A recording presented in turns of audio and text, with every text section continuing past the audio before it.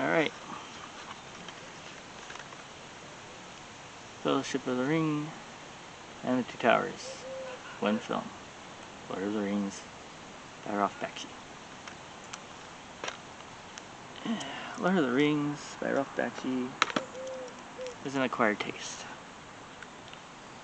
I know this because when I first saw it, it would have been rated O for okay.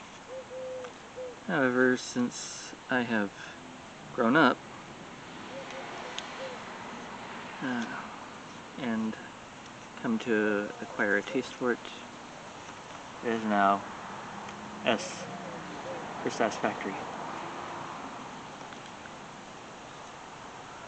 And as for Peter Jackson's films,